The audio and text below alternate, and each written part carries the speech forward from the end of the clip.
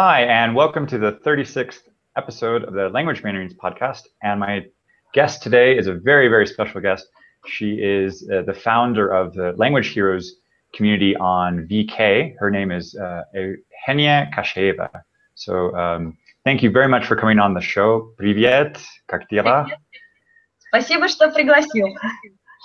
Thank you. Thank you so much for joining us. So can you tell people who may not be familiar with you a little bit about yourself? What languages do you speak? Well, I speak Russian, English, German, Chinese more or less, a bit of French, a bit of Spanish, a bit of Portuguese, and a bit of Czech. So just like a tiny bit. But some languages I speak more fluently, some less. So I cannot say that I'm a polyglot. This is one of the goals, but not yet. And how long have you been studying languages overall? At the age of 5, I think. Well, so, okay. And you started with English? Yes. You started with English? Oh, okay. Mm-hmm. Cool. And at what point in your studies did you start to say, like, okay, why don't I just keep going and study more and more and more? How long into your studies did that take? Well, it just happened that in school I managed to learn French. Then I went to United States, and there I had a year of Spanish, and then Latin in the university, German in the university. Chinese was my dream language, so I started learning it after I graduated. And then I've read Babel No More, and after that it just clicked. Wow, I can learn languages, and I don't have to feel guilty about that. Because usually I thought, okay, I just spent too much time and I'm not going to earn money for my, I don't know, studies, and what would my husband say? But then I realized that it's just some sort of a brain, I don't know how it functions. And after that I've launched my blog and my group in Vkontakte, and it just all started, the exploration. Yeah, can you tell me a little bit about the Babel No More book? What inspired you in the book? Well, first of all, the stories of the polyglots and the idea that you don't have to be perfect, because especially, I don't know what about guys, but for the girls, it's really hard. We're all perfectionists, especially if you're like a grade girl, when you're used to getting A grades all the time, and then you think, okay, I don't know this language, I cannot speak it, although I have been learning it for 4 years already, and I know all the grammar and lots of vocab, but still I'm not sure. And then I was reading that book, and I realized that you don't have to be perfect. It's absolutely okay, just to learn and enjoy. And after that, I've realized that I want to refresh all the languages which I've previously learned, and I've started enjoying the process, and I'm happy with that. Mm-hmm. So I can say that I'm a relaxed learner. I'm not for achievement, but I am for the process and for the joy it brings. Mm-hmm. And how did that lead to starting the Language Heroes? I mean that seems to be like a work in progress as it evolves. But how did you decide to, I don't know, get other people to join you? After this book, I've started looking through websites of different polyglots. I had no idea what was going on. I didn't know all those guys, and I thought you have such an amazing polyglot community, but it was like English-speaking community, and I didn't find anything in Russian. In Russia, so I've decided that we need to create something local, something tiny, but for people who love learning languages in Russia. That's how it started. So pretty much it started as a blog for me, where I could save different links and interesting articles and write down some ideas. and now I have about well, almost 9,000 subscribers, and the Wow. community turned out to be pretty active, and probably the thing that inspires me the most is that there are lots of people who start with one language and then they say, okay, I want to learn not only English but maybe Chinese and then Japanese and then Greek and then Spanish. So people understand that they can progress pretty quickly, and then they want more and more and more. So I'm not alone, and Hmm. this is awesome. Cool. And how did, for example, the 12-week year inspire you as well? Because I see that showing up in the community. Hmm. Yes, it just it all coincided. I got a present from one of my favorite publishers, right? Hmm. Hmm. It was just New Year's Eve, the 12-week year, and I've downloaded it, looked through it, and I thought this approach is just wow. It's so simple, it's so easy, but it might be effective. And then we bought tickets to Prague, and there were like 12 weeks just before our departure. So I decided to try this 12-week approach for language learning, and it happened to be very, very effective because that was not only me. I've made an announcement. Okay, guys, I want to try and work on a language for 12 weeks every day. Who wants to join? About 36 people joined me first time. The second time, since we showed results, and the results were like, wow. The next time we had almost 300 people already, so 10 times more. And people keep coming, and they see the results, and they get impressed, and they want to try and participate with us. And I think this is really cool because we all think that in order to learn language, you have to go to courses, you have to invest lots of money and 2, 3, 4 years to start talking. And when people start talking like in several weeks with native speakers, it's like wow. And I keep saying wow, but it's just it's really amazing. And I personally I didn't expect that because well, for me it was a surprise. In university, as I've told you, I've learned German, and it took me 4 years. So I passed all the exams, and I was like an excellent student. But after those 4 years, I was afraid to talk to a native speaker. And when I first did that, we were discussing like perestroika and Gorbachev, and I was like, wow, what can I say in German? I didn't know that, and I understand that if I were told, okay, just go ahead and try, you can do it, I would feel much more confident. I know that I would make mistakes. I would think that I'm stupid or whatever. But I thought that I was stupid. Like for 4 years, and then it turned out to be that I'm not. I could speak, and this is what I'm trying to do. I want to inspire people. Well, you're doing an excellent job at inspiring language learners. And so this started about a year ago. For the first time, you had about 30 people, and then the summer marathon is when you say had about 300. Mm-hmm. Oh, okay. So there's now been, in this case, how many marathons? Like 3, 4? We've just finished the fourth one, and overall we had about 1,300 people. Wow. Okay. And can you tell us a little bit about how that gets organized? So you said that with the 12-week year, for people who aren't familiar with the 12-week year book by Brian P. Moran, the idea is to kind of condense 12 months into 12 weeks. And so each week has the symbolic value of a month. So how does that get translated into a language learning program? Oh, pretty easily, because on the first week we were writing our vision. So why do you want to learn language?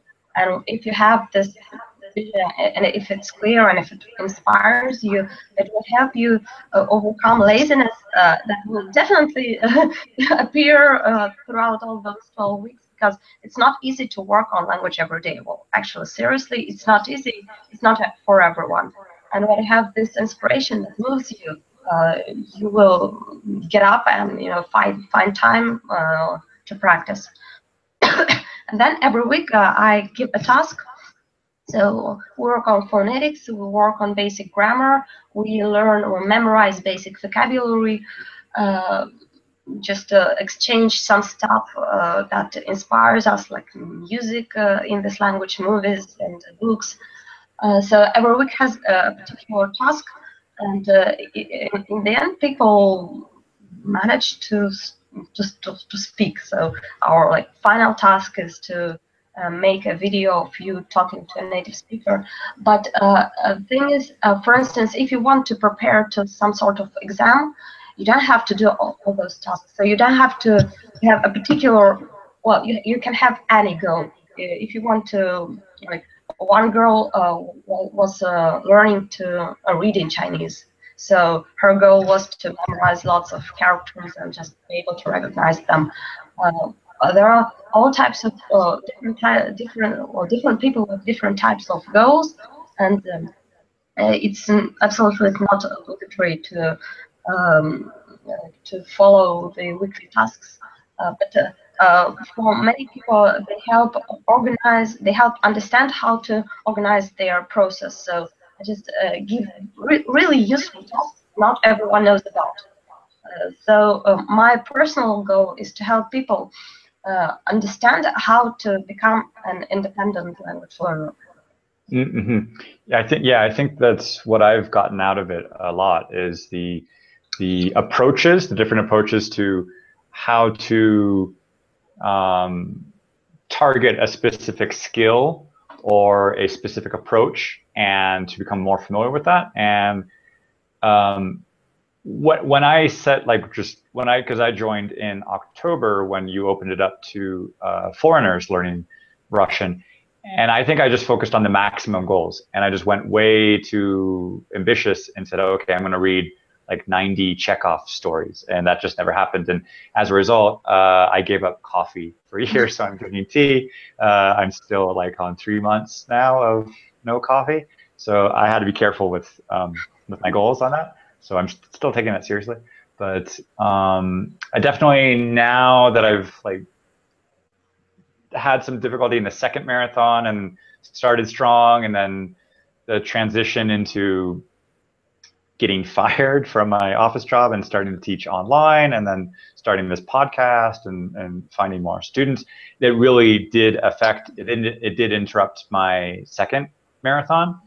And now with that accumulated experience of seeing how the community works, now I've signed up for the Add One challenge, and I feel like I'm comparing and going back and forth between what have I learned in Language Heroes, what have I learned from that community, and how can I apply that now to the Add One challenge. And maybe the third time's a charm. Third time is the charm, as they say, of like, if you fail 2 times, maybe the third time you're going to finally figure out what works. And like, I've been trying to record myself speaking Russian like 10-15 minutes a day. I tried to do that in the first marathon. There were gaps in that, and I don't know how many videos I did make over a period of like 90 days or so. But now I've been able to do this solid for like 1 week, and when that becomes a habit and then becomes part of a routine, it's no longer like going to the gym of like, I don't want to go. No, don't, just do it. Okay, I'll just do it. And so now it's just, this is what I do. Like now with this podcast, this is something I do every day, Monday to Friday. I get to talk with awesome people about languages and learning languages, and this is just, it's part of my routine. I love this. So if making YouTube videos of speaking in Russian is just something I love, and I want to do that, then it's just make that part of the routine. So that's one thing I really love about the Language Heroes community, is even if my goals got really, like, they vanished on the horizon because I set stuff that was just impossible, at least each week there was a task that I could kind of cling to and hold on to and say, well, okay, if my goals have just disappeared, at least let me try something small. Let me have a small success at something and then build up a momentum again. So, because I've seen you had the curve of like enthusiasm and momentum, which I think is also in the 12-week yearbook of you might start. Can you tell us a little bit about that? This curve of like enthusiasm, and because it's a marathon, it's not a sprint. As or when we open the marathon, the first week, everyone's so excited. I'm going to learn 10 languages in 1 week. Hey! So I keep saying, stick to one language. Keep calm. Don't like overact, because people, almost everyone overacts. And this is called baseless, groundless optimism, unreasonable optimism. Okay. So this is what's going on. And then the curve of optimism, well, people understand that this is hard work. So I wasn't lying to them when I warned them.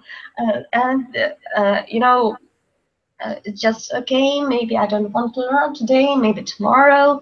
And it just keeps the mood goes from top high to like lower, down. And probably in the middle of the term, people feel that they are already tired, but they don't see the results so far. And this is like the bottom, the depression, where everyone starts to whine, like, well, I don't know, I'm just, I will never do this.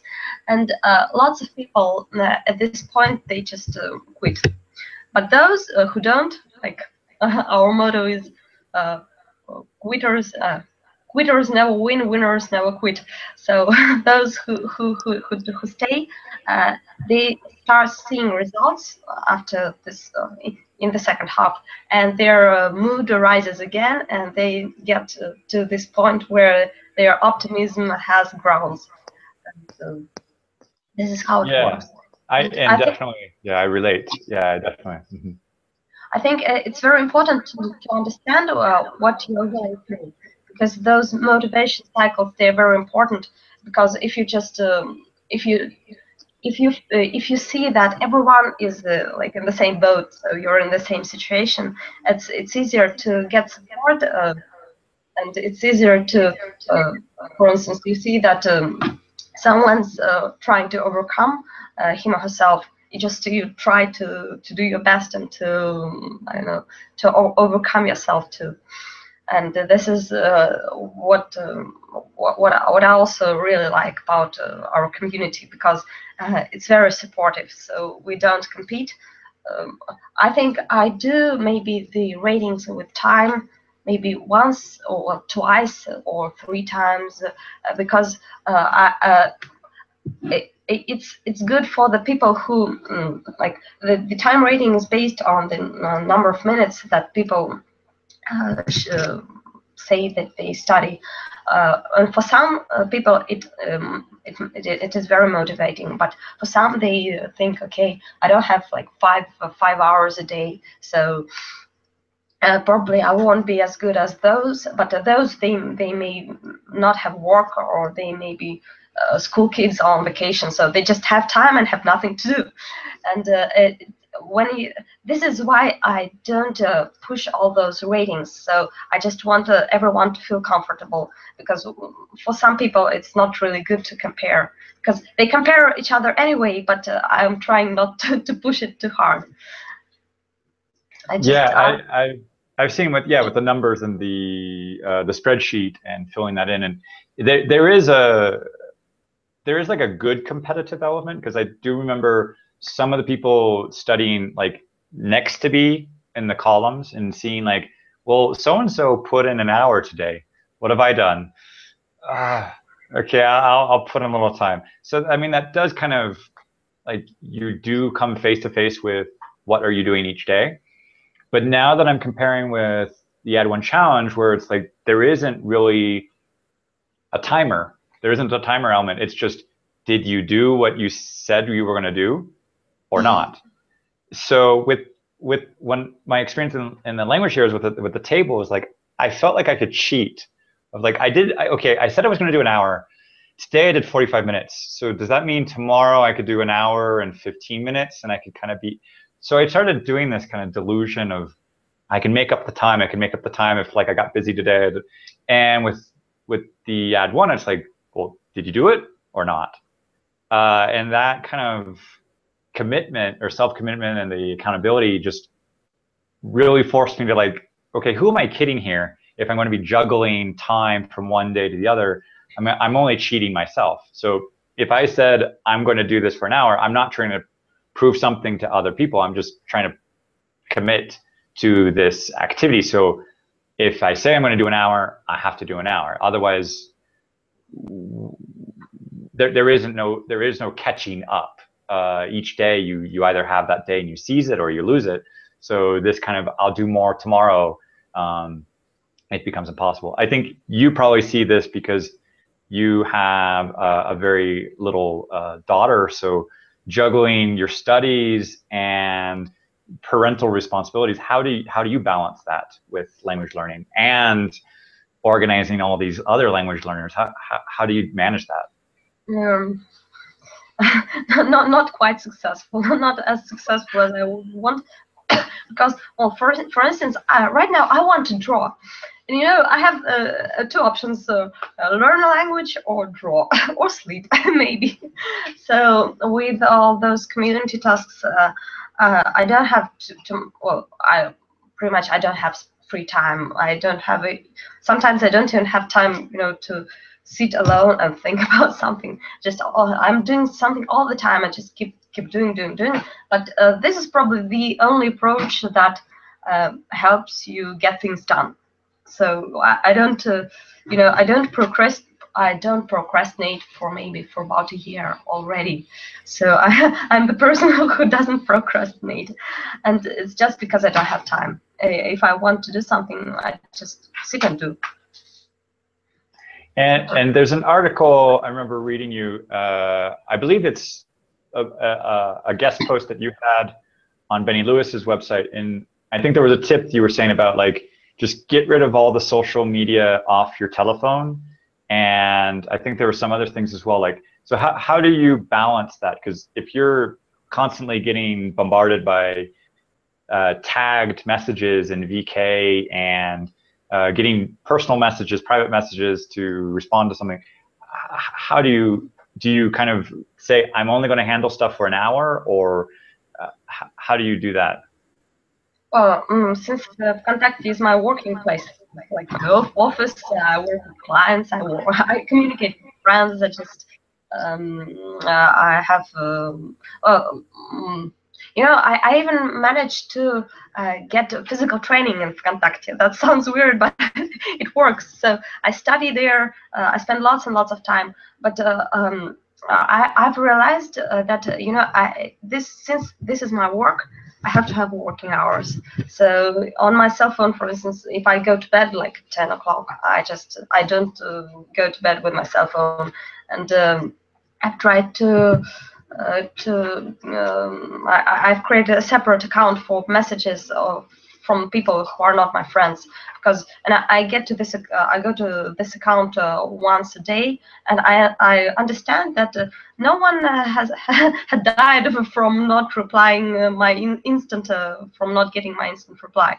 So you have to protect your personal time if you want to create something, if you want to study and develop.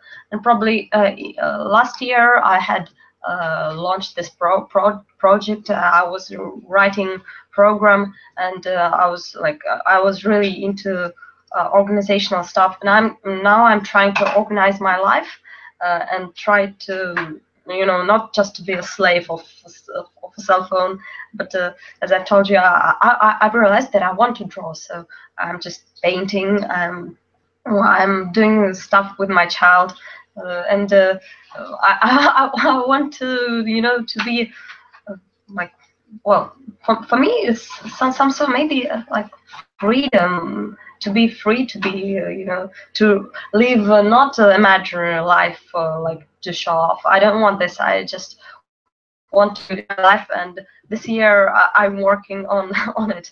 So I just want to organize my life.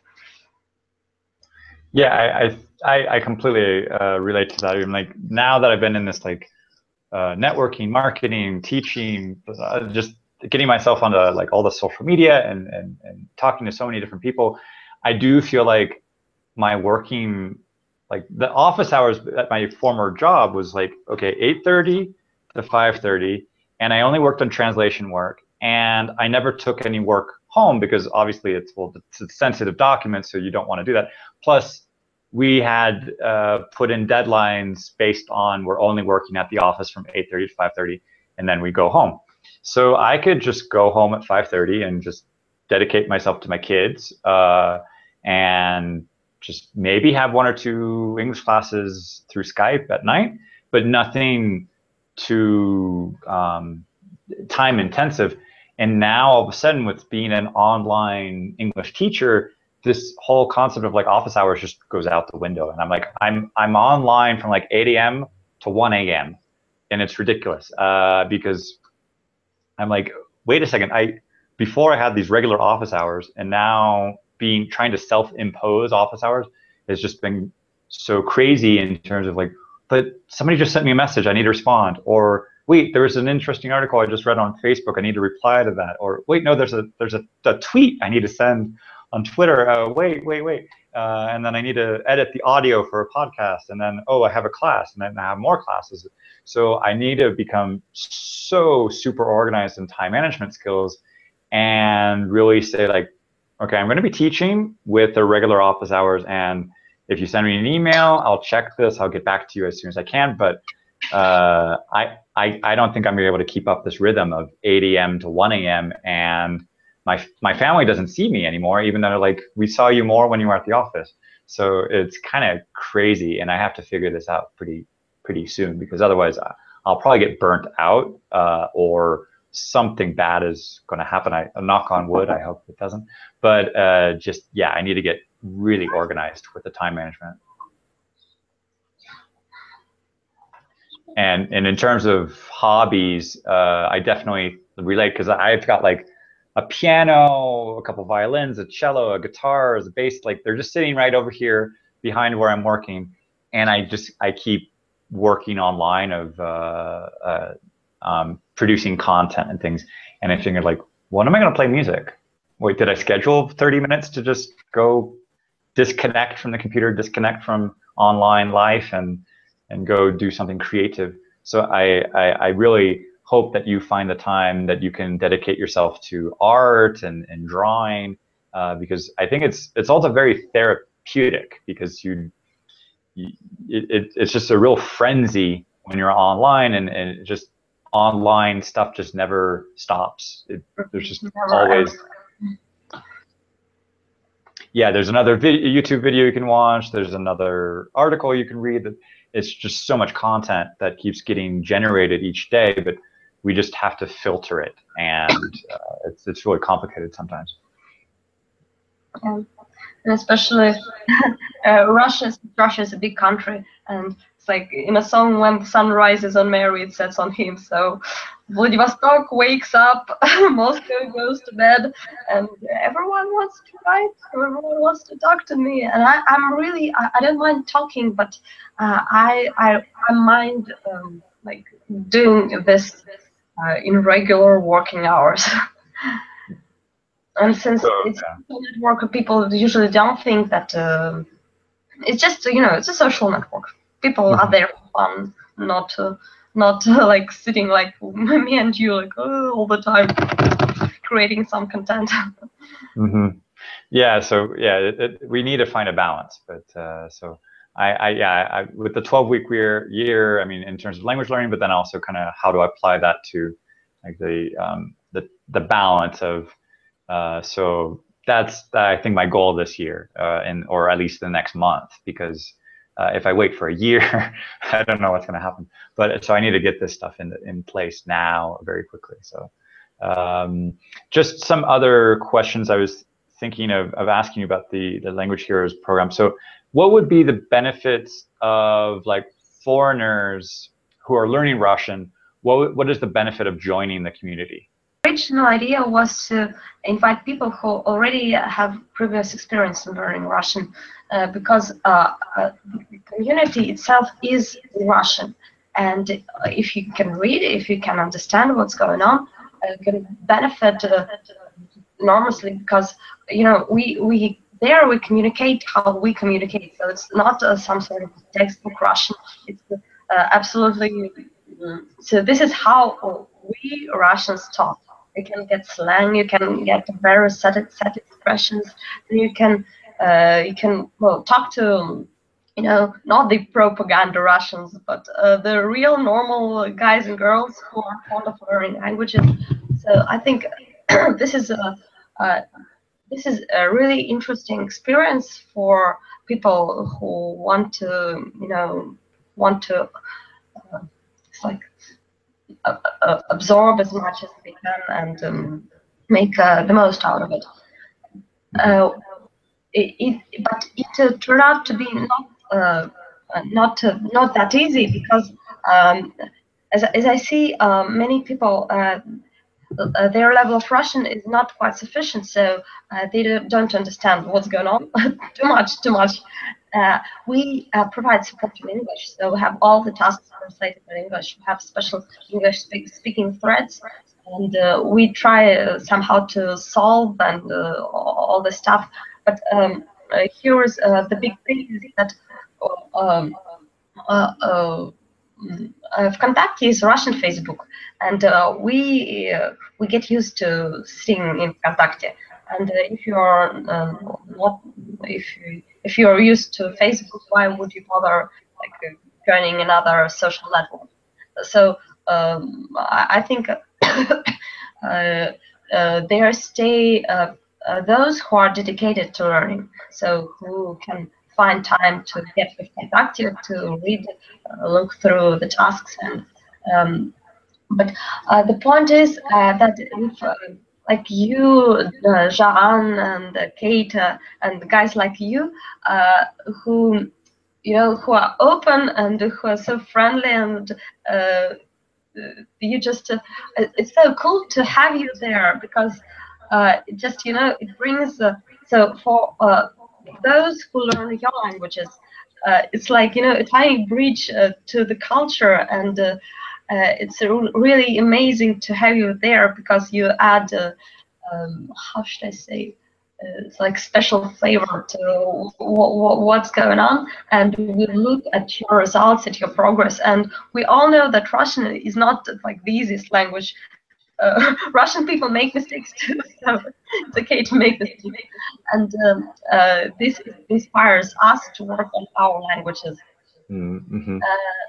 And I think our community itself is very friendly. So if you need help, if you want to find friends, like pen friends, or just to talk, to chat in Skype, it will be like a matter of 30 seconds. So there are lots and lots of people who are willing to assist, to help, to talk to you, and they understand they have this. They're going through the same struggles with their own languages. So the community itself, I think this is a pretty awesome place to learn Russian in order to achieve results. So if there are people who want to try, I will be happy to see you there. Definitely. So they should, which link should they look at for finding out more information about the community? lh12.ru/en, like in English. Okay. And how can people find out about the community on VK? VK.com/PETITEPOLYGLOT.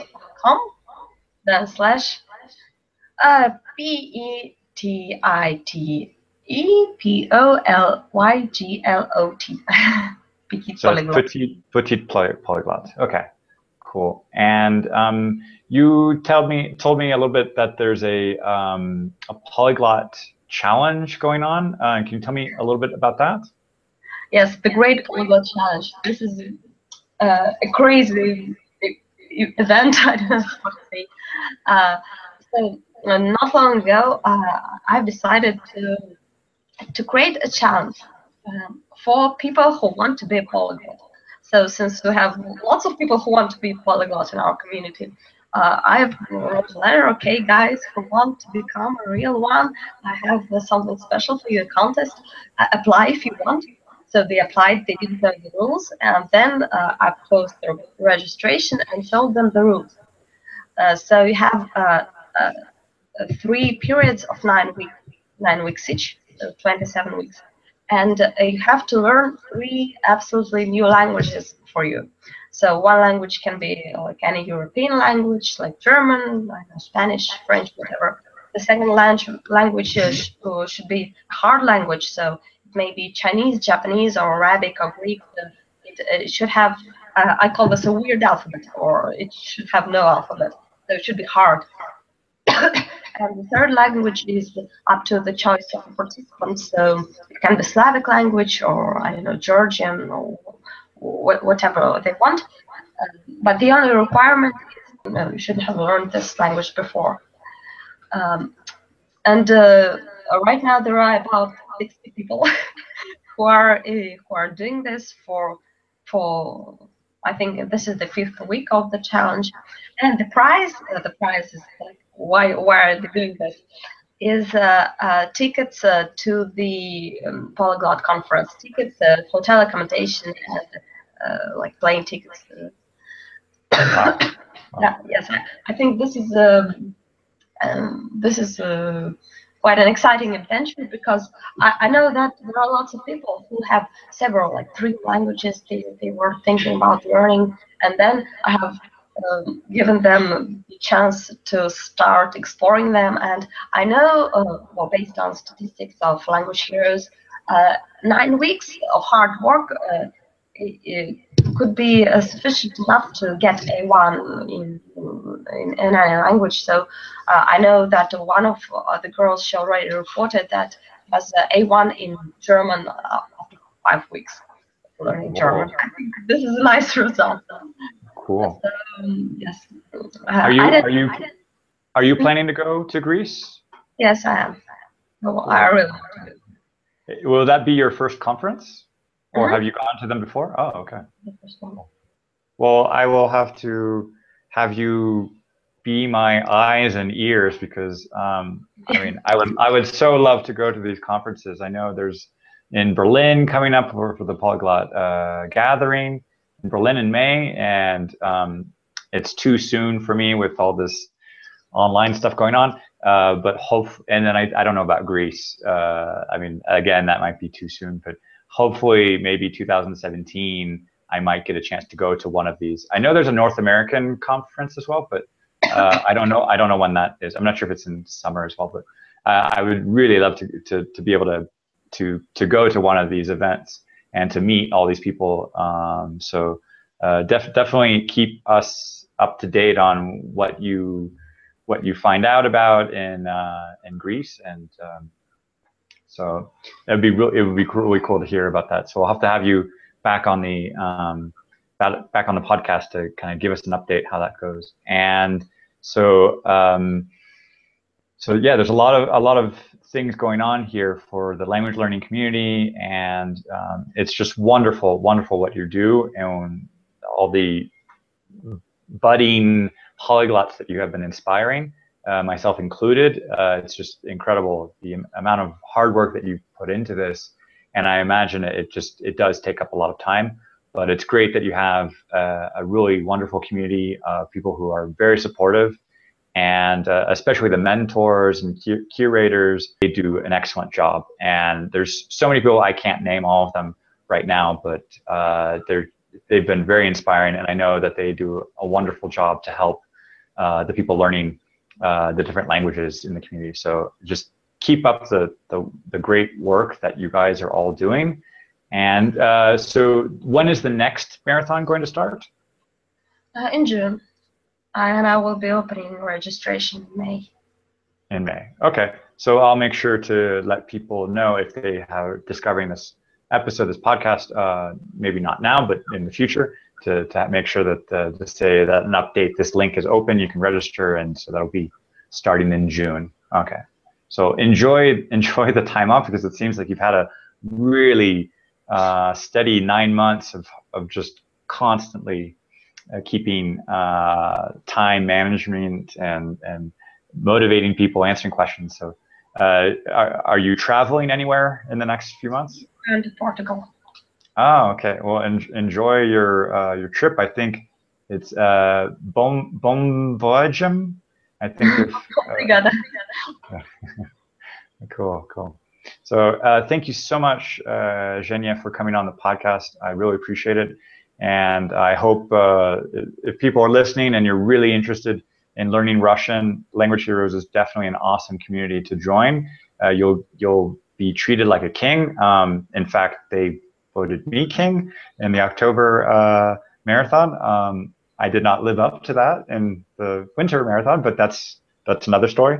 But they definitely are very supportive of anybody who takes on Russian, because it is not a small task to learn this language, but it's a very beautiful language.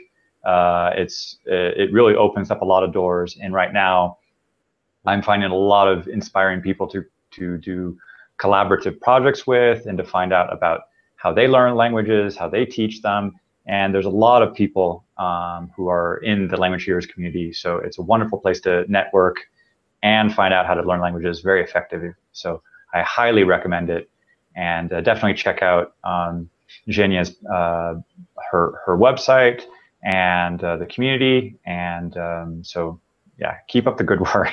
That's all I can say. I just keep praising her. So it's a pleasure to have you. For inviting me. Yes, it was really nice to talk to you. Thank you. And I'll end this by saying, if you're interested in taking an English lesson with me or hearing more about my language meanderings, you can visit my website, hugginsinternational.com. That's HUGGINS international.com. Or you can send me an email at hugginsinternational@gmail.com. Thank you very much, Evgenia, and thank you everybody for listening to this podcast. Take care. Пока. Пока-пока.